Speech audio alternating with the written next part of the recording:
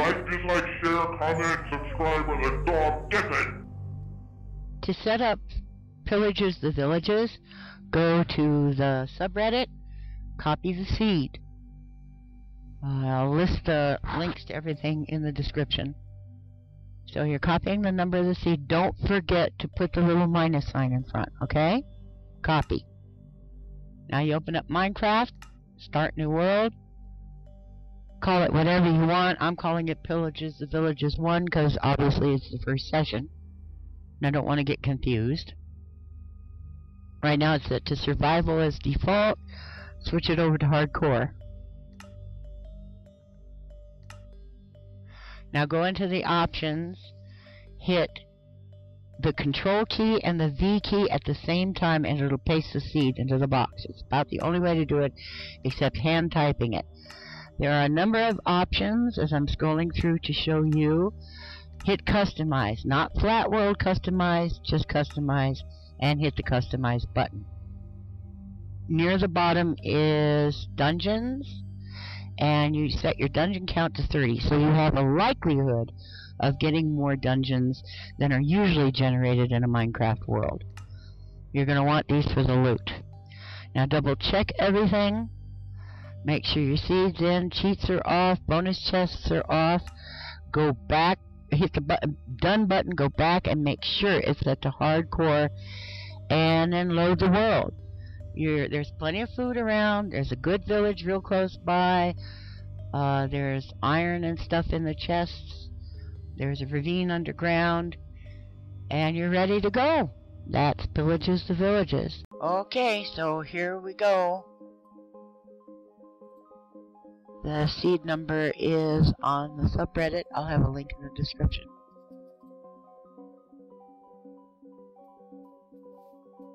So it's time to go tear a village apart. I gotta say, I'm really nervous about this because, you know, I don't play in hardcore very often, and when I do, oi oi oi. This is an ultra hardcore that I can actually regen health, but I better not let my health get too low so I don't get deaded. Now, it's been a long time since I was in this seed to give you guys a tour, and I knew that it wasn't cheating for me to have previewed the world a little, because I knew I'd forget it. I'm in so many Minecraft worlds and stuff. Hey, you guys, let me know if your chests come out different than my chest, because the person I got the seed from, they had other things on chest. One thing they had was an iron pickaxe. Maybe they were in 1.8 instead of 1.8.1. Anyway, hey, look at all that armor. I feel so buff and safe, and except for a chest plate, I'm pretty good to go. So mostly I'm just gonna dismantle this stuff, and I'll be at the village gathering supplies and crafting things, because you're not allowed to take the crafting tables with you, and you can take a furnace, or the furnace. I mean, you can craft a stack of furnaces if you want to, and keep them in your inventory while you're going, but once you've placed the furnace down, you're not allowed to pick it up. You're also not allowed to take crafting tables with you. You can use the ones in the villages, and that's it. That is it. Running around and hoping to find another village, or am I going to stay pretty close to home? I suspect I'll probably stay pretty close to home because, you know, because that's me, right? But who knows? So plenty of free wood, already turned into planks even. I'm kind of bumbling with my inventory because I'm nervous and self-conscious, but that's alright, we'll get there. So I figured the first thing I ought to do with that iron was a sword, because it's ultra hardcore.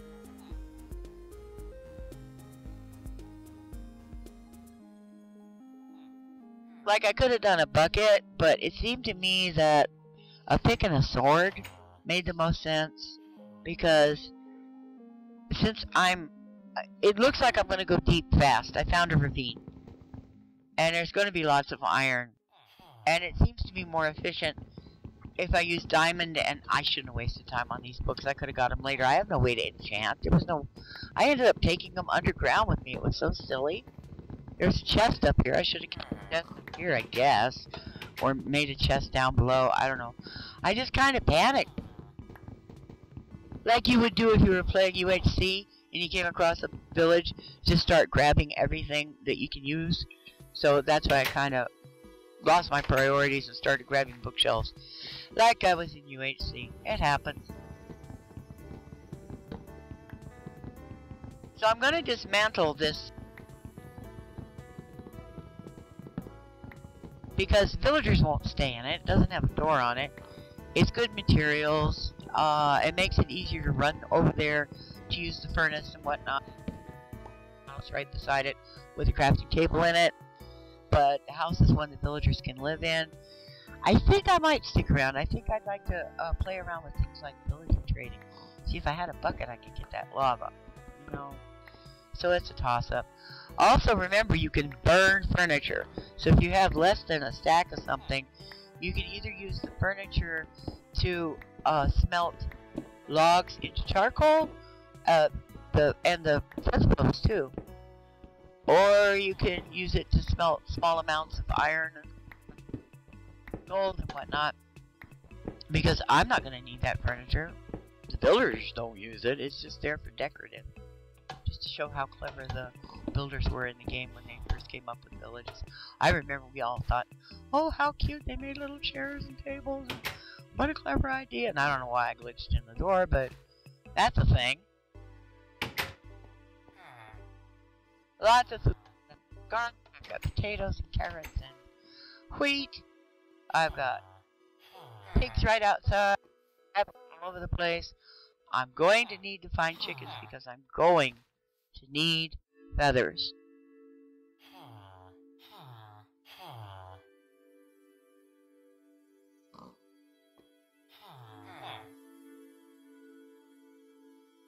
I might want to make more books though to do some enchanting.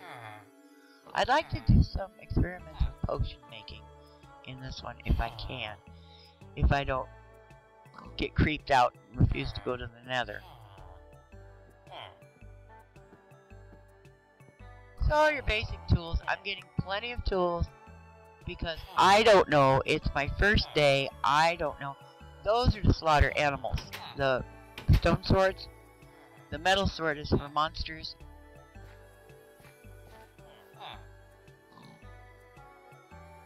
So I don't know what's going to happen. I know my first night I'm going to go underground. I don't want to be on the surface. And I don't know what's going to happen.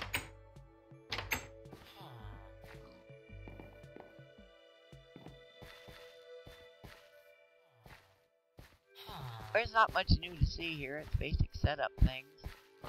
I don't know what I was thinking when I did that. Around, I guess. Still got plenty of sunlight. So I'm starting to dismantle this guy.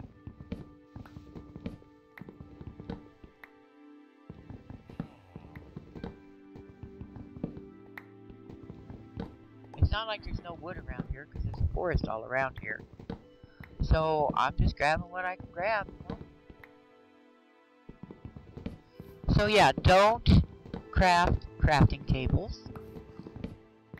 You can craft furnaces, yes you may. But once you've placed a furnace, you can't pick it up. And how are you going to make another furnace?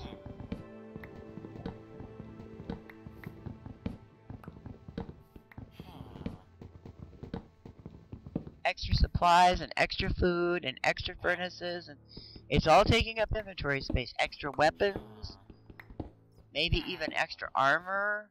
Depends on how far you're going to go. I would love to find a donkey. You know how I'm about donkeys anyway. Or that's another good reason to go to the end is to get an ender chest.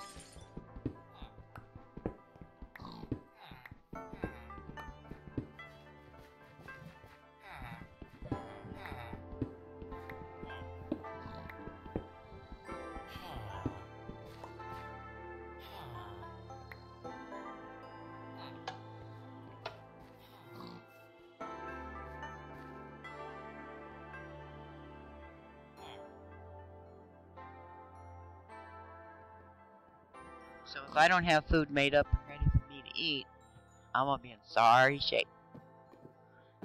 And of course you get more saturation from cooking potatoes than eating raw ones, and same with meat and so on, so it makes sense for me to start getting some food together.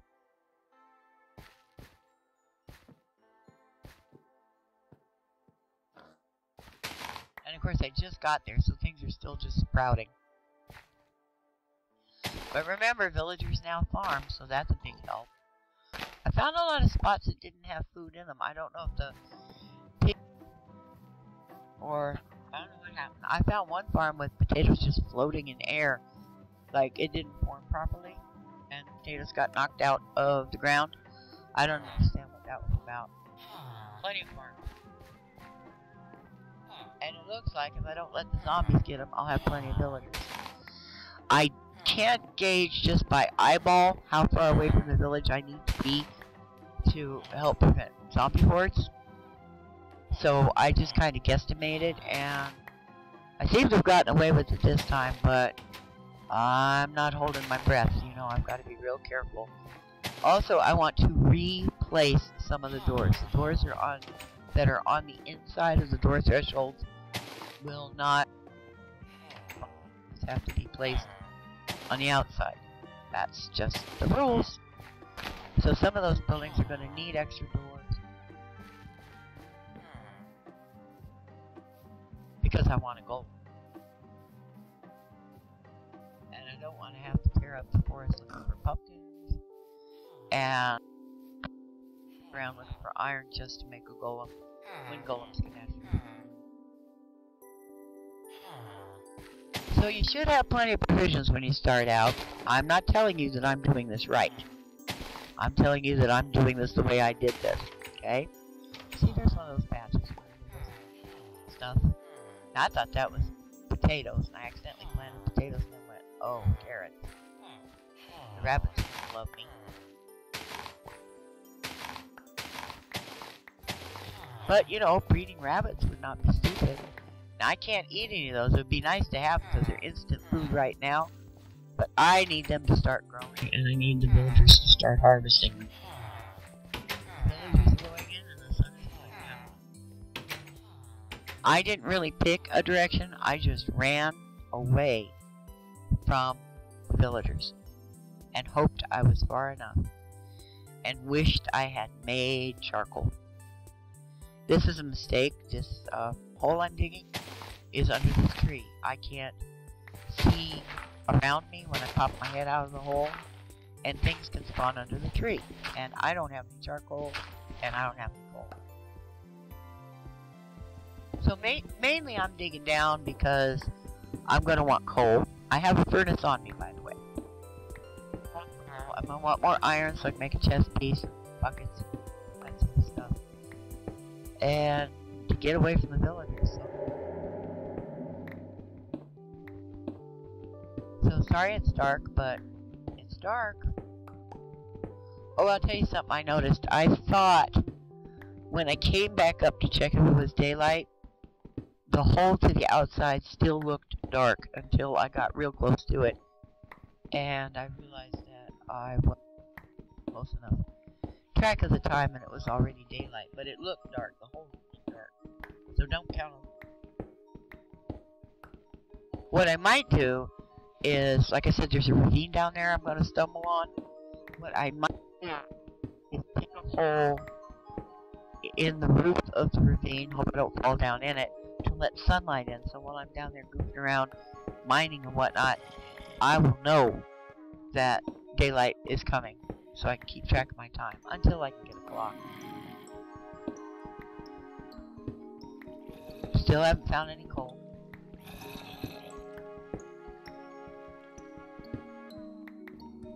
I also should have checked my F3 and see how deep I am. I'm pretty deep.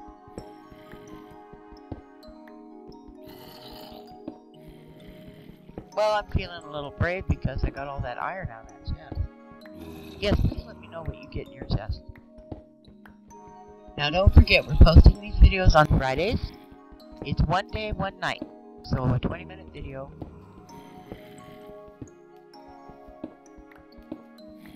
If you can't make videos, please take screenshots with an F3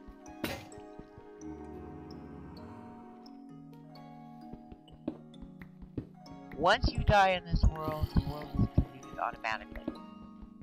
If you die the first day, you may reset the world, okay? Nobody dies on the first day. You have a do-over for that. Otherwise, if you die, you die. Total up your score. Give us the video or the screenshot. Whoa. Like you can make a screenshot album or something and post a link to it. Use Facebook or whatever for that. Tumblr, whatever. Good deep ravine. Now, I recorded 2 episodes on my first recording session.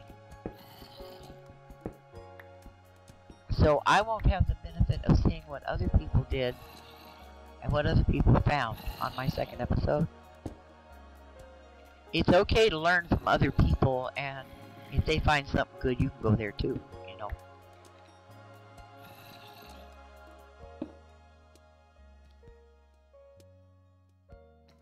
In fact, as a courtesy to each other, it might be nice if we come across something to give the coordinates, if we can remember to do so. Speaking for myself now. So that people know where on the map we found these things. And that would include things like if somebody finds the stronghold, things in the Nether, you know, if there's a fortress you come across.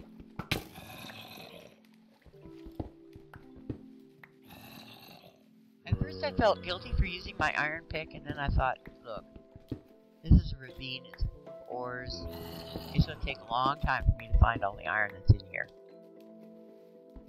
I took damage from skeletons, I don't mind. I had to take some risks so I could start building down. I did build a protective wall. But I will take some skeleton damage, but I'm not too worried about it.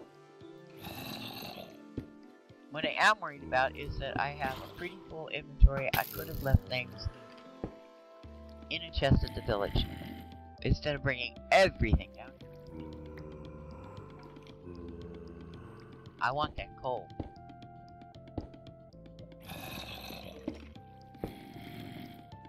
Nice ravine, huh?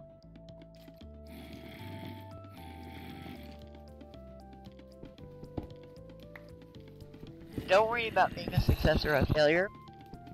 Explore the game and play the game. That's the point.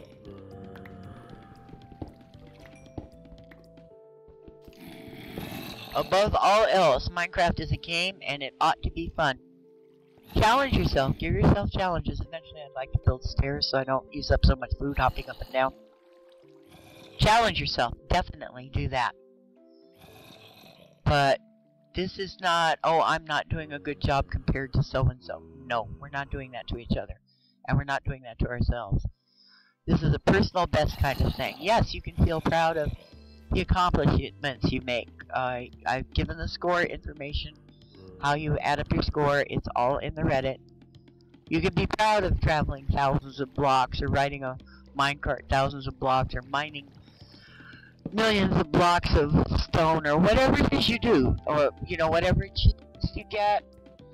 Be proud of what you're doing. Try to relax and enjoy it, and don't put a lot of pressure on yourself. Because in my experience, the more pressure I put on myself, the worse of the game I play. And I don't have fun.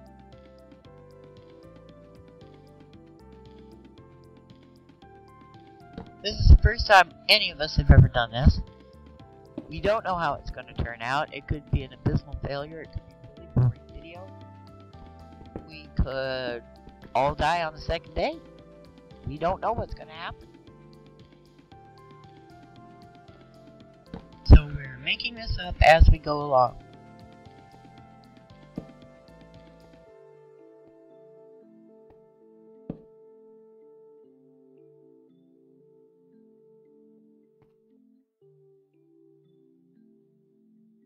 It's good practice though to play in ultra hardcore, in hardcore mode, not ultra, to get used to being as efficient as possible and not overextending your energy and wearing out your saturation so that you get hungry fast.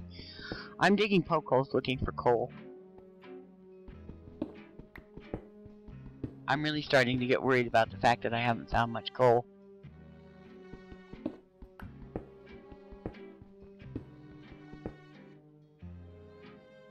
I may end up building some kind of a dwelling within sight of the village. Not much in its storage, and a bed maybe, and not that a bed will matter, but no. Actually, you know why? Because it'll make the day pass fast, and you won't have a 20-minute cycle. But storage would be good. But within sight of the village, so I can come back and use the crafting table for sure. And farm. Breed animals. Have a home base that I can explore from.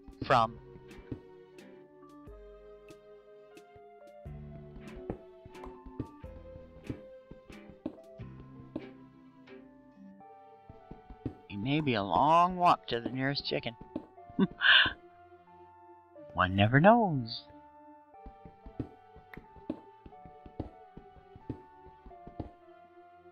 My hunger's pretty low, so we'll see what happens next episode. Thanks for watching. Remember, I'd hug you, but my arms don't bend. Bye!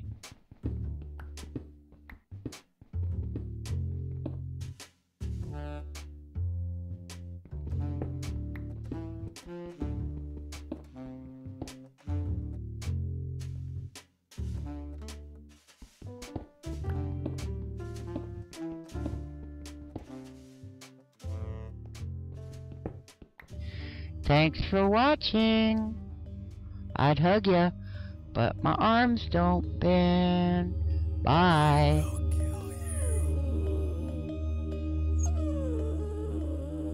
Like, dislike, share, comment, subscribe, or the dog gets it.